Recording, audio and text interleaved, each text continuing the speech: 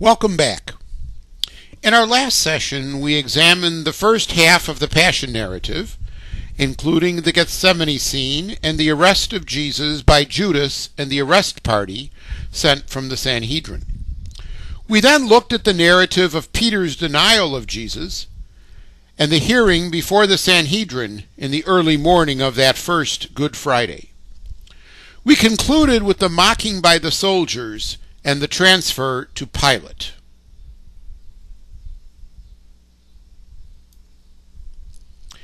In our current session, we shall conclude the narrative of Jesus' last days, looking at the interrogation before Herod Antipas, the sentencing by Pilate with the Barabbas scene. This will lead naturally to the way of the cross, or the Via Dolorosa. And finally, we shall examine the narrative of Jesus' crucifixion, death, and burial.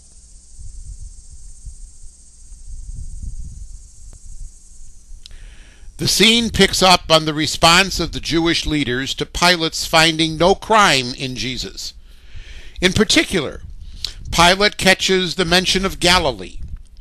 As a result, he inquires whether this man in front of him was a Galilean. What's significant about Jesus being a Galilean? It means that Pilate technically does not have jurisdiction in this case. Rather, Herod Antipas, the Tetrarch of Galilee, has jurisdiction. So it becomes a means for Pilate to pass the buck, so to speak. So Pilate discovers, indeed, Jesus is under the jurisdiction of Herod Antipas. As a result, he transfers the case to Herod, sending Jesus to him. Luke notes that it was possible for Pilate to transfer the case to Herod because Herod was in Jerusalem at this time, more than likely because of the feast of Passover. In fact, Herod had a rather large palace on the western edge of the walled city of Jerusalem, which is where he more than likely stayed when he was in Jerusalem. It was in this palace that Pilate more than likely sent Jesus. Note, the encounter between Jesus and Herod is unique to the Gospel of Luke. We don't find it in any of the other Gospels. Here we have a map of Palestine at the time of Christ. Toward the bottom you can see the region of Judea, and to the north the region of Galilee. Judea, along with Samaria, was the territory of the Roman procurator Pontius Pilate. Since the time of Archelaus, son of Herod, Herod the Great, that is, who proved inept and was removed from office. The territory of Galilee and Perea was given to Herod's son Antipas upon King Herod's death. Hence, Jesus the Galilean would be under the jurisdiction of Herod Antipas. We have here a picture of Herod's palace in Jerusalem, as depicted in the model of the city of Jerusalem at the Holy Land Hotel. The palace is toward the bottom of the picture, dominated by three towers named for Phasael, Mariamna, and Hippicus. We see these toward the left of the picture. This is the great courtyard of the Herodian palace. On either side are the main buildings of the palace. Upon arrival at the palace of Herod, Jesus is taken into the presence of Herod Antipas, whom we are told was very glad to see him, because he had for a long time desired to encounter this Jesus of Nazareth. You will recall that earlier in the Gospel, in the narrative of Herod's opinion of Jesus, the text ends with a note that Herod sought to see Jesus.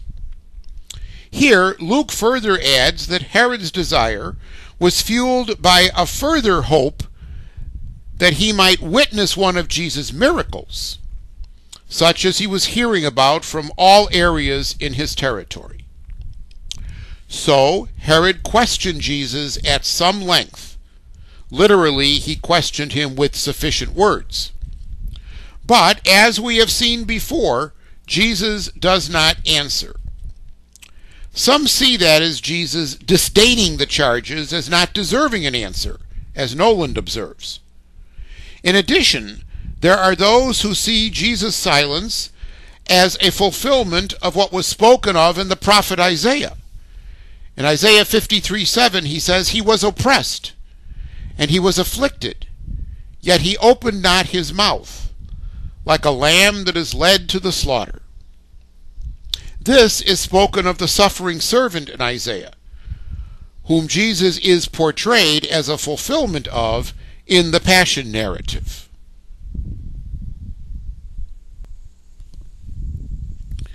The accusers seem to follow Jesus throughout the narrative. They were in the Sanhedrin chamber. From there, they moved to the Praetorium to voice their accusations to Pilate. And now they seemingly have moved to the palace of Herod to voice their accusations to Herod. As Luke puts it, they vehemently accused him. Yet here we're not given any content to their accusations. But it can be presumed that their accusations are similar to the ones that we've seen before. Herod and his soldiers end the session with a show of their power. They treat Jesus with contempt and mock him. Herod did not get what he wanted, and so he mocks Jesus. That contempt extends even to the splendid robe or the gorgeous apparel that Jesus is arrayed in before he's returned to Pilate. It was a further mockery of the royal robes of a king. Seemingly, as head Pilate, Herod finds no cause for serious punishment in Jesus, and so when he's had his fun, he returns Jesus to Pilate. Luke's final comment on the scene was that Pilate and Herod became friends that very day, since before that day they were at enmity with each other. Topping the list was a disgust over the fact that Herod the Great's kingdom had been divided. Each had aspirations of rule of the whole with no division.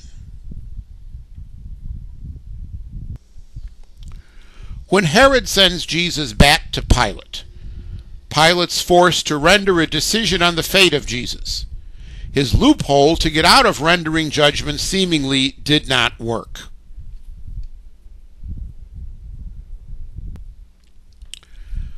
When Jesus returns, Pilate summons the accusers, here described as the chief priests and the rulers and the people. Here then we have two groups, the priests and the rulers against Jesus, and the people who have been through this gospel all on Jesus' side. All of these are now summoned by Pilate. Then Pilate reiterates the charges that the leaders have brought against Jesus, perverting the people. For the second time, Pilate declares Jesus' innocence. He has examined Jesus in the presence of the accusers, and now he says, "I do not find this man guilty of any of your charges." So Pilate's failure to find any basis for their accusation negates their initial presentation where they begin, "We have found." To add insult to injury, Herod examined Jesus, and he concurs with Pilate's findings, since he returned Jesus to Pilate. Herod is considered a Jewish ruler, and so his opinion should outweigh that of Pilate, who is a Gentile.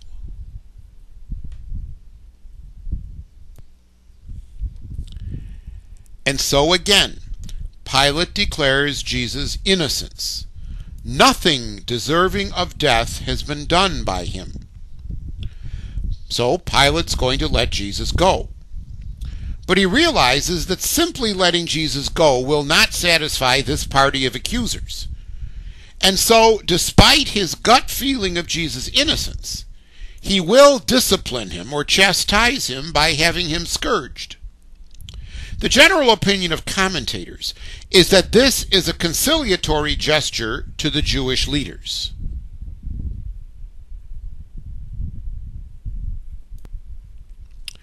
But discipline will not satisfy the accusing Jewish leaders.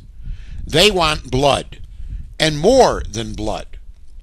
This brings us to the request for Barabbas, particularly Barabbas's release. Luke does not explain why the Jews might request Barabbas's release, as we find in the other three Gospels. The reason is there was a custom, whether it be on the part of Pilate or for the sake of the Jews, that Pilate would release one prisoner of the people's choice on the occasion of the celebration of Passover. With that in mind, the Jews now request Barabbas and push further for Jesus' execution.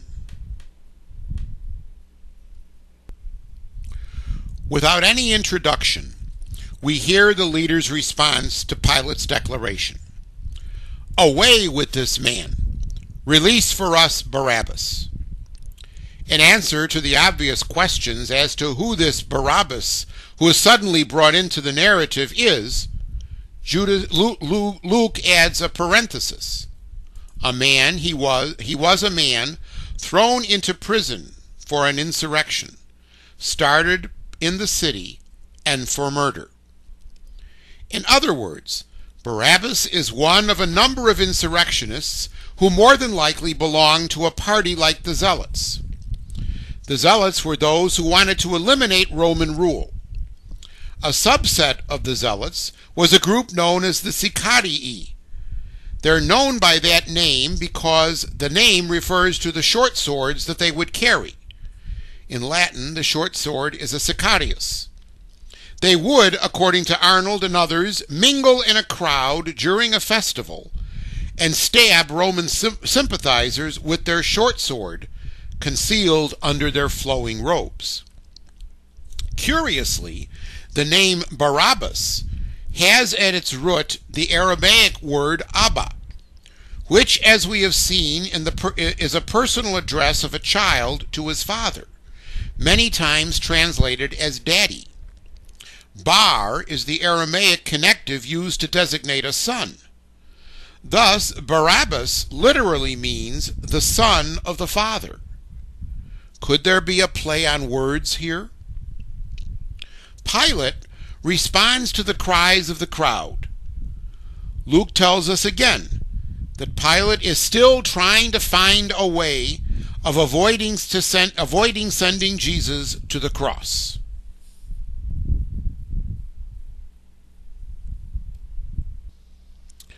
But the crowd will not listen to the opinion of Pilate.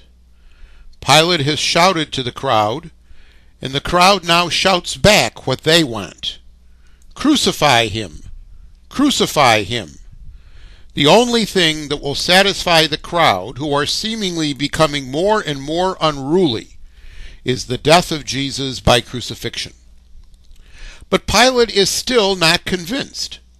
So a third time he questions the crowd. Why crucify him? What evil has he done? Pilate's question is an attempt to get at why they want Jesus, in whom Pilate can find no evil, worthy of death, crucified. But they want Barabbas, in whom Pilate finds all sorts of evil and crime, to be freed. Pilate continues, "I found in him no cause deserving of death." Pilate is convinced of Jesus' innocence. Nevertheless, he continues, "Having chastised him, I will release him," reiterating his earlier resolve. It seems that Pilate's mind is made up. But this isn't going to satisfy the crowd, which is getting more and more agitated. Luke tells us they were urgent in demanding crucifixion with loud cries. These loud cries were getting louder and louder, to the point that they finally convinced Pilate to give them their way. The increased agitation of the crowd has caused two of Pilate's predispositions to kick in. He was a pragmatist, more interested in maintaining his own power than in justice for an individual. And second, he had a tendency to capitulate under pressure. So he changes his mind and decides in favor of the leaders that their request be accomplished. He releases Barabbas, who is again described as the man imprisoned for insurrection and murder, whom the leaders had requested. But Jesus, the innocent man, he delivers up to their will, crucifixion. The guilty is released, the innocent is crucified. Pilate has capitulated once again to what has become a mob action. And so begins the way of the cross, or the Via Dolorosa. The term Via Dolorosa comes from the Latin for sorrowful way. It's the name given to the way of the cross as it's walked in the streets of Jerusalem by pilgrims.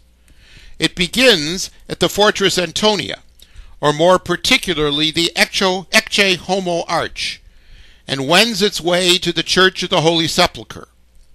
The total distance is about 600 meters. Shown here is one of the street signs from the city of Jerusalem marking the Via Dolorosa. Luke omits any reference to scourging as a prelude to the crucifixion. He simply begins, "They led him away." The implication is that the Jewish leaders who have gotten their way are leading Jesus to crucifixion. But that cannot be, as the law of the day, as we have seen, says that a sentence handed down by Pilate, the Roman governor, must be executed by the Romans. So those leading him away must be Roman soldiers. The omission of the scourging also leaves us to ask, why was it necessary then to conscript Simon of Cyrene at the beginning of the walk to Golgotha?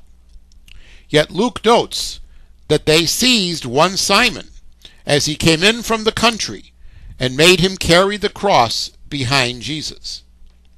It should be noted here that the traditional picture of Jesus carrying the complete cross is incorrect. All that the condemned carries is the crossbeam. The uprights are at the place of crucifixion. That crossbeam is laid on the back of the person's neck, and he carries it with his arms wrapped around it.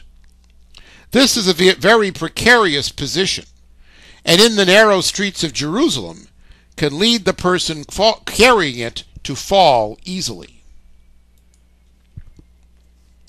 Luke notes that a great multitude followed Jesus as he walked to Golgotha. Possibly they were curious onlookers, but Luke's specific designation of them as people and women mourning and lamenting shows that they are sympathetic to Jesus. The use of the specific term people serves to distinguish this group from those who called for Jesus' execution, the leadership, that is, the chief priests and the scribes.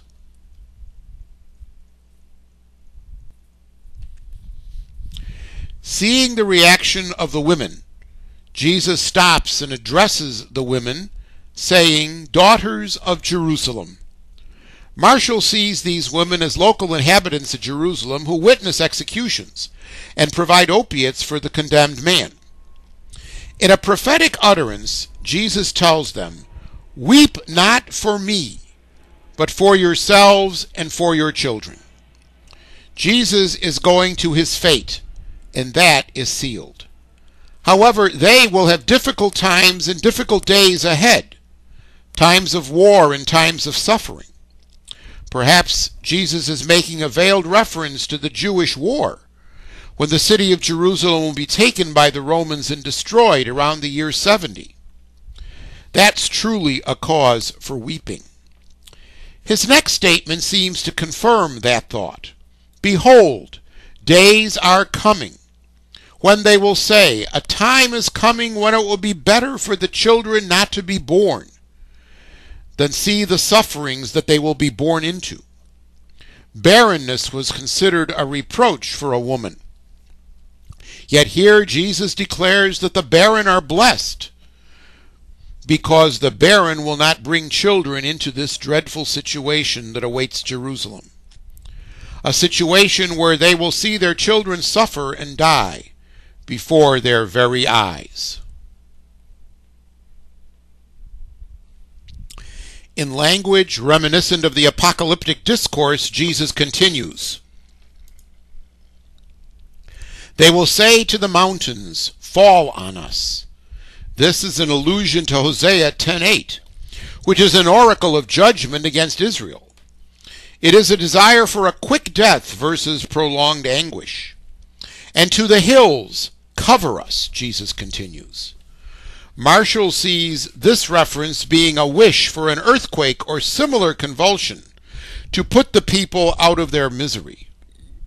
So using apocalyptic imagery, Jesus tells the women that the current situation is nothing in comparison to what's coming.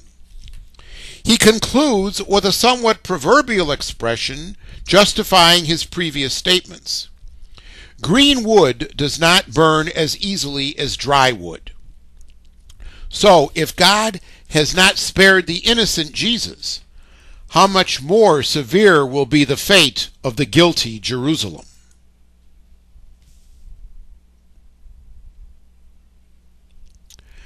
The two who were crucified with Jesus are now introduced. They're described as criminals. Again, guilt versus the innocent Jesus. One of these will later be seen as the good thief, who's given the name in tradition of Dismas. Thus, Luke may be following his typical style here of introducing in a minor position someone who will become significant. The arrival at the place of crucifixion is quick. Luke refers to it simply as the skull, rather than the place of the skull, and makes no reference to the Aramaic Golgotha. Skull represents the Aramaic more accurately, than place of the skull. The third name of the place, Calvary, derives from the Latin for skull, Calvaria. The actual execution, then, is described in the simplest of language. There they crucified him. The reason is probably that the crucifixion was the most heinous form of execution. It's described by the Jewish historian Josephus as a, quote, most miserable death, unquote. It combined torture and slow asphyxiation caused by the inability to draw the body up and fill the lungs with air. Suspended on the cross, the weight of the body was on the arms. They were used to pull the torso up with the aid of the feet, which pushed in order to fill the lungs with air and then lower the body to breathe out. As the arms and the legs became more and more tired, the more difficult breathing became, and eventually death occurred. Luke specifies that the two criminals were also crucified on either side of Jesus, who was in the middle.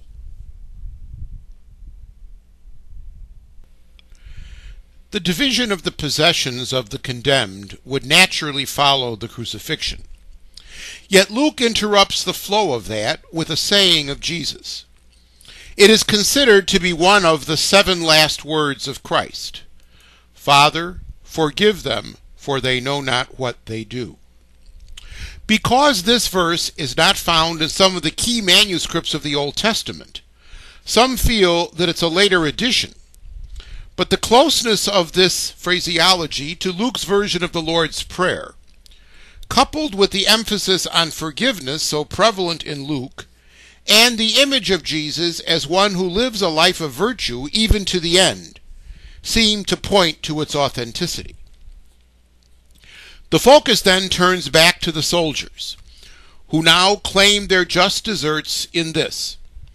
They were allowed to divvy up the personal effects of the condemned, and that was usually accomplished through the casting of lots. Ironically, that becomes a fulfillment of the 21st Psalm, where it says, "They divide my garments among them, and for my raiment they cast lots." This is the first of several references to that psalm that will occur in the narrative. Luke reiterates the distinction between people and rulers now, noting that the people stood by watching. The rulers, on the other hand, scoff at him. Despite the fact that they have achieved what they set out to achieve, they still mock and scoff. He saved others. Let him save himself. There's a reminiscence here of the synagogue in Nazareth, where Jesus mentions that they will quote to him the proverb, "Physician, cure yourself." Jesus notes that it's not possible, that was not possible because of their lack of faith. So also the mocking rulers here demonstrate their lack of faith. The irony is that through not saving himself, he will save others, and thus prove that he is the Son of God, his chosen one.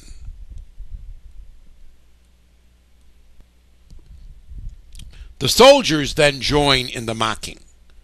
They offer him sour wine, which is actually vinegar. This has been seen as a fulfillment of Psalm 69:21 or Psalm 68:22. In my thirst they gave me vinegar to drink. The Greek word used for wine is not the usual oinos, but rather oxos, which designates a sharp, bitter wine, seen by some as the common wine of the soldiers. They continue in the same vein as the Jewish leaders, but their taunt is in the second person, directed toward Jesus. If you are the King of the Jews, save yourself. Their taunt is related to the inscription, which was placed over the head of Jesus to show the reason for his crucifixion. This is the King of the Jews.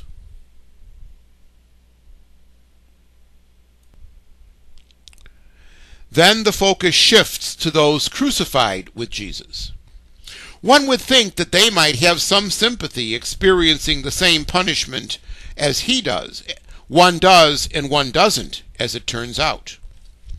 One of them railed at him. In other words, he spoke abusively to him. He repeats the mockery of the Jewish leaders. Are you not the Christ? Save yourself and us. This criminal wants Jesus to use his powers, if indeed he really has any powers, to get them all out of this dreadful situation. The other, however, interrupts, rebuking the first, saying, "Do you not fear God?" This man realizes that there is something beyond the current situation. There is the judgment of Pilate, which has led all three of them to this spot. But there's also the judgment of God, which demands that all three be answerable to God for their actions. In Pilate's mind now, all three are guilty. In regard to God, that's not the case. The one criminal reminds the other of that fact. You are under the same sentence of condemnation.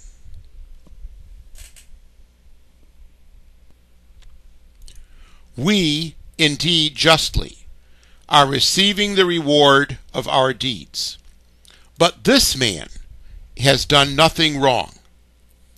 He realizes that there is something radically different about the circumstances of Jesus and their circumstances. Having rebuked his fellow criminal, he turns to Jesus and makes a request. Remember me when you come into your kingdom. Note, this second thief agrees with the first on Jesus as royal. But instead of making mocking fun of it, he appeals for compassion or forgiveness. Jesus' response is to grant his request. This day you shall be with me in paradise. So, because of his faith expressed here on the cross, this bandit, thief, or criminal has in the subsequent history of the church become known as Saint Dismas, a name first given to him in the apocryphal gospel known as the Gospel of Nicodemus. The Roman Martyrology places his feast on March 25th. Very little else is said concerning the events at the foot of the cross, or on the crosses. The focus immediately moves to the final moments of Jesus' life. Luke tells us that the time was about the 6th hour, 12 noon, and these final events take place at the 9th hour, 3 in the afternoon. Hence the tradition of the Traore, in which the crucifixion and death of Jesus are commemorated on Good Friday from 12 noon to 3 p.m.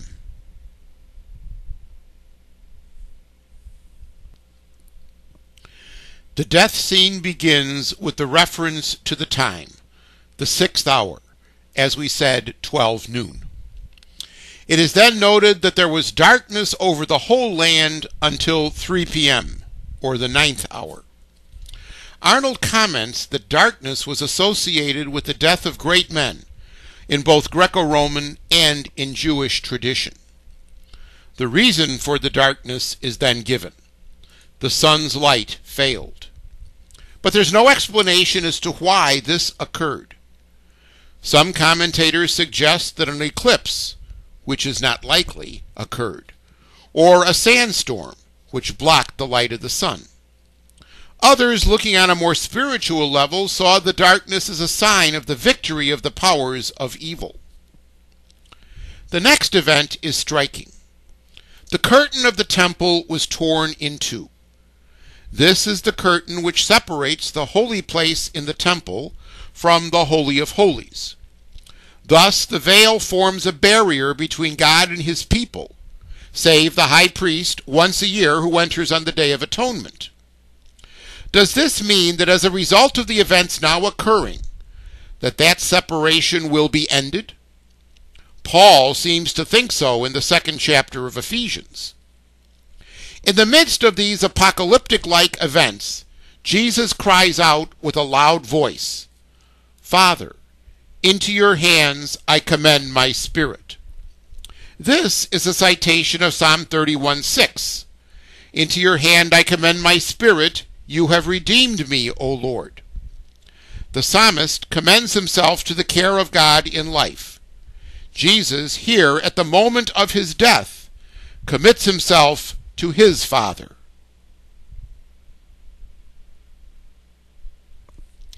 Then the moment of death is recorded. Having said this, he breathed his last. The verb exepnusen is from the verb ekpneo, meaning to breathe out, and hence the meaning becomes to expire, die, or breathe one's last. Jesus, as he has done in several places earlier in the Gospel, offered a prayer to the Father and then breathes his last.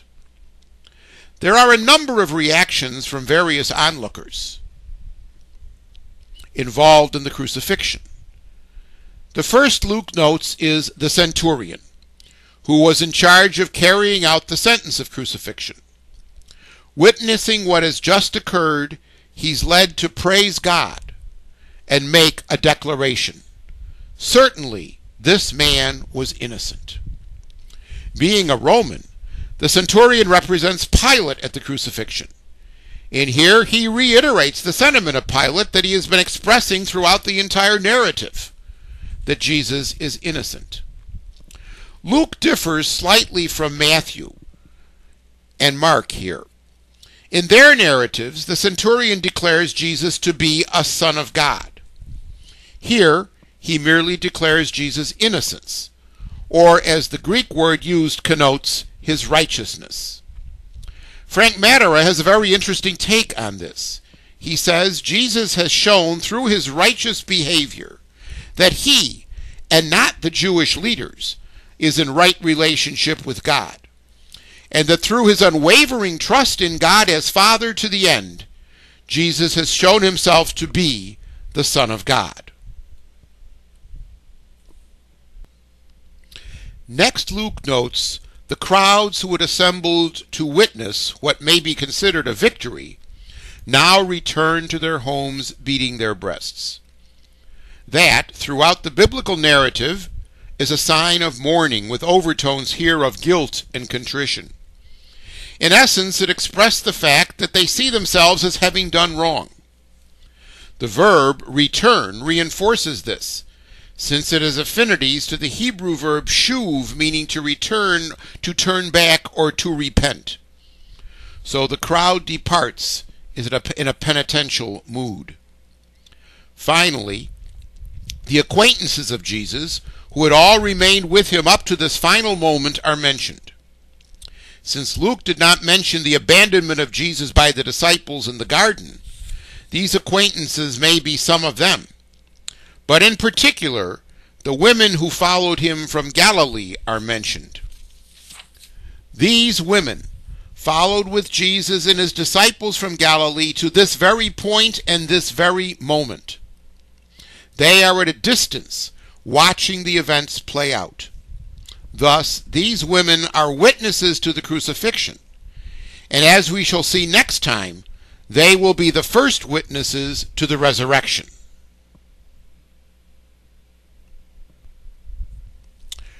We shall leave the burial to the next session, where we shall bring our discussion to the Gospel of Luke to a close.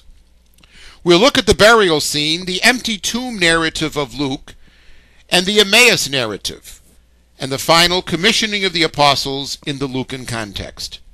See you then.